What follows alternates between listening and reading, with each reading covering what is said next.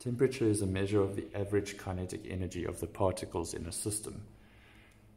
That is shown on the Maxwell-Boltzmann distribution curve, because when we say that a system has a certain temperature, say T1, what this curve tells us is that the particles' energies are distributed across the entire spectrum, meaning that particles range in energy from 0 to a theoretically infinite value.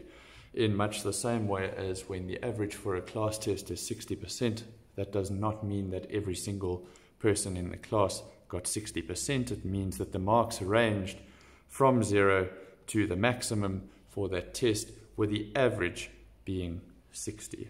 So what this curve shows us is that a particle can have a very, very small value of energy, but it can also theoretically have a very, very large value for its kinetic energy. But the average energy is centered around T1. Now, the reason why this is important is because in rates of reaction, we say that there's a certain activation energy that is required in order for a reaction to take place. Now, the way we would read this graph is by looking at it and seeing that only the particles that have more energy than that required activation energy are able to take part in that reaction, which in this case is a very small fraction. Now, there are two ways in which we can increase the number of particles that have that required activation energy. The first way is to increase the average temperature.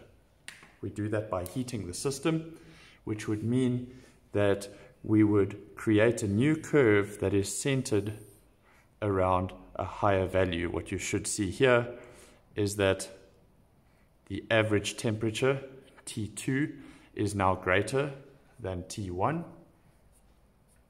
And you should also see that the maximum number of particles has decreased slightly because the curve has been shifted to the right. What this does mean now is that since the activation energy required for this reaction has not changed, it means that there's a far larger fraction of molecules that is now able to take part in this reaction. The second way in which we can increase the number of particles that can take part is by using a catalyst. We know that a catalyst lowers the required activation energy.